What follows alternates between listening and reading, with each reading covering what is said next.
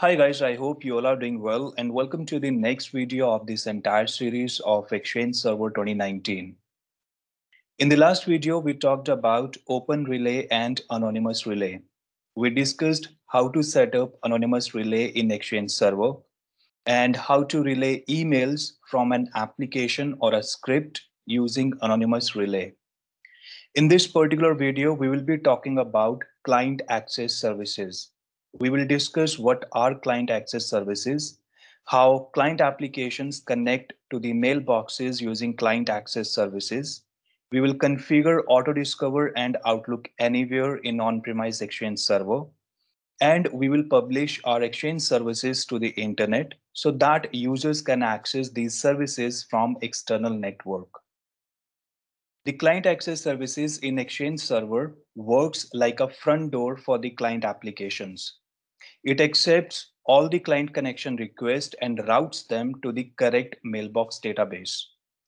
There are multiple applications that can be used to access a mailbox. For example, Outlook Client, OWA or Outlook on the web, and mobile applications. All these applications use client access services in Exchange Server to connect to the mailboxes. There are other services as well. Those are dependent on client access services. For example, Auto-Discover, FreeBusy Lookups, and Address Book. So if client access services are misconfigured in your Exchange Server, users will not be able to access their mailboxes and all these services will not work. In prior versions of Exchange Server like Exchange 2010 or 2013, we used to install client access server role on a different server or on a different machine. But in Exchange Server 2016 and 2019, client access server role has been removed and its functionality has been combined with mailbox server role, and now it is called client access services. Whenever users use client applications to access their mailboxes, these applications connect to the client access services, and client access services proxy these requests to the backend server that is running on the mailbox server.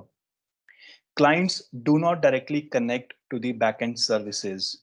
They always connect to the client access services, and these requests are forwarded to the backend server by client access services. The protocol that is being used by a client determines the protocol that will be used by the client access services to proxy the request to the backend services that is running on the mailbox server. That means if client is using HTTP protocol, then same protocol will be used by the client access services to proxy that request. These are the client access services and client access methods in Exchange Server 2016 and 2019. Outlook on the web or OWA, Outlook clients, Exchange ActiveSync, IMAP or POP, Outlook Anywhere or RPC over HTTP, and MAPI over HTTP. Outlook on the web or OWA is the browser-based application that is used to access a mailbox. Outlook Client is the most commonly used email application. Outlook Client is a desktop application that is used to access a mailbox. Outlook Client is also called a rich client because it provides more features as compared to Outlook on the web. ActiveSync is the protocol that is used by the mobile devices to access Exchange mailboxes. It is supported by a wide variety of devices operating systems that includes Windows phones, iOS devices, and Android devices. IMAP and POP protocols are supported in Exchange 2019, but these services are disabled by default in Exchange Server.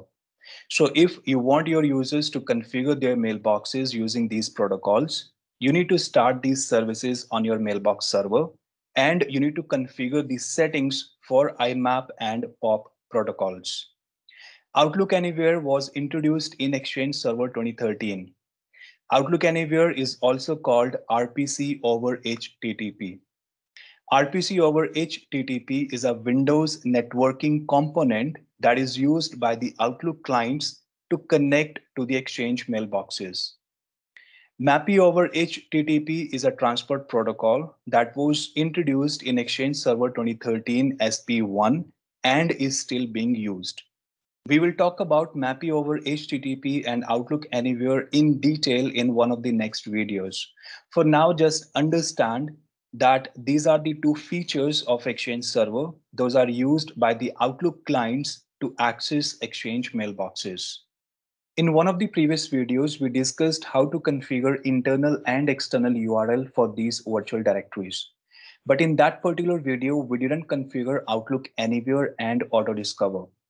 So let's configure Auto Discover and Outlook Anywhere.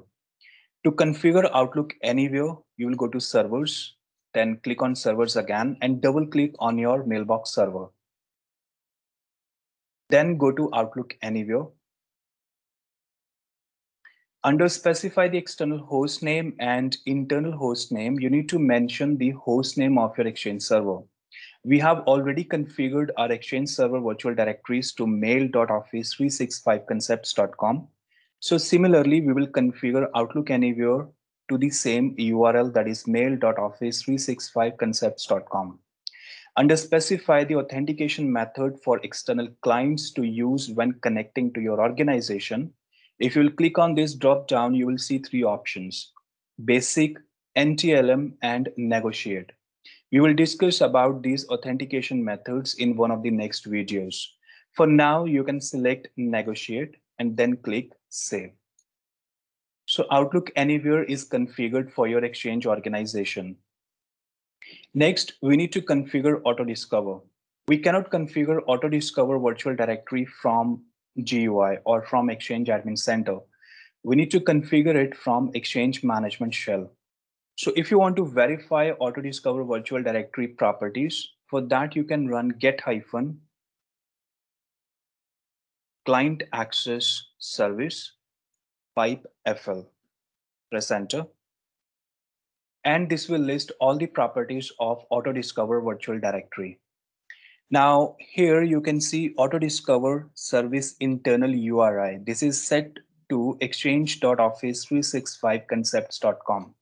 So we need to change this URL to autodiscover.office365concepts.com. And for that, we will run set hyphen client access service identity. Identity will be the host name of your mailbox server. And then we will use switch autodiscover service internal URI. Copy this value, paste it here. And instead of exchange, type autodiscover. So that is autodiscover.office365concepts.com. Press enter.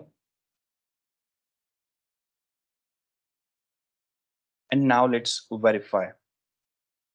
So this URL has been changed to autodiscover.office365concepts.com.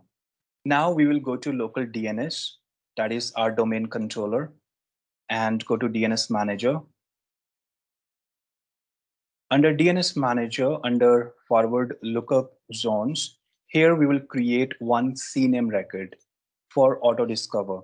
Under alias name, we will type autodiscover, and this will be considered as autodiscover.office365concepts.com.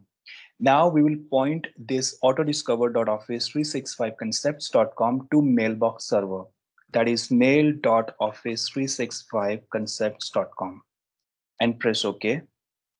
Now, if you want, you can perform NS lookup and you can verify if this record is created properly. So that is set q equal cname autodiscover.office365concepts.com, press enter, and this is resolving to mail.office365concepts.com. So we have created CNAME record, that is for autodiscover, but this record is created in our local DNS. So that means if any user will try to configure his Outlook profile from domain joined machine or from internal network, that query will be resolved from this particular DNS record. But if a user wants to configure his Outlook profile from external network or from non-domain joined machine, In that case, we need to configure one CNAME record in our public DNS so that auto discover service can be reachable from the internet. So we will go to the DNS management for the on-premise domain that we are using in our on-premise Exchange server. Click on add. Here we will select CNAME, and under name we will type auto discover.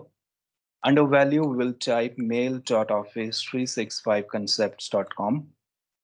Select TTL value to 1 hour and click add record. So this DNS record is created. Now let's verify this. Go to MX toolbox and here type autodiscover.office365concepts.com.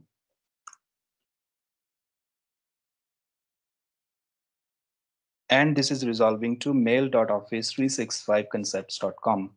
When it comes to access a mailbox either using OWA or Outlook client or even a mobile phone, users can either use internal network or they can access these applications from external network.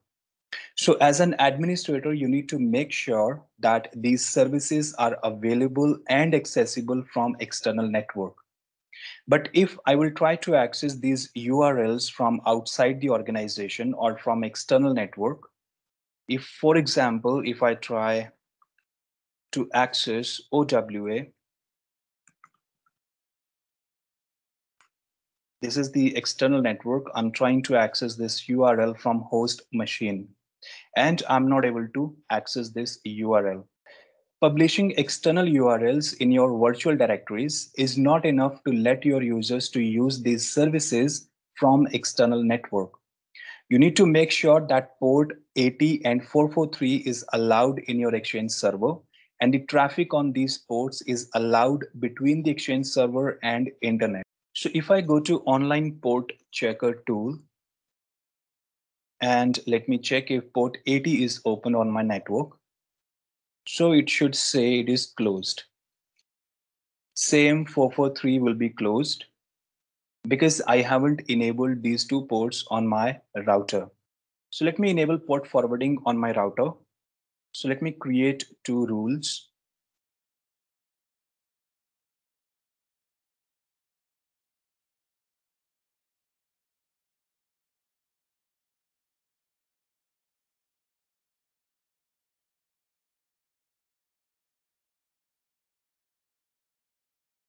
And let's save these rules. So these two ports are opened now. Now let's verify it again. Now it says 443 is open. And let's check port 80. It is open as well. Let's try to access the same URL now. Now you can see I am able to access OWA from external network.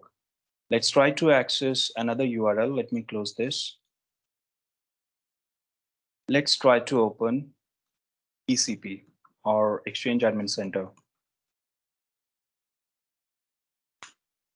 And I can access Exchange Admin Center from external network as well. So this is how you can publish your Exchange services to internet so that users can access these services from external network. In the next video, we will be talking about Auto Discover. We will discuss how Auto Discover works in on-premise Exchange server. So that is all for now. I will see you all in the next video. Thank you guys. Thank you for your time. Take care.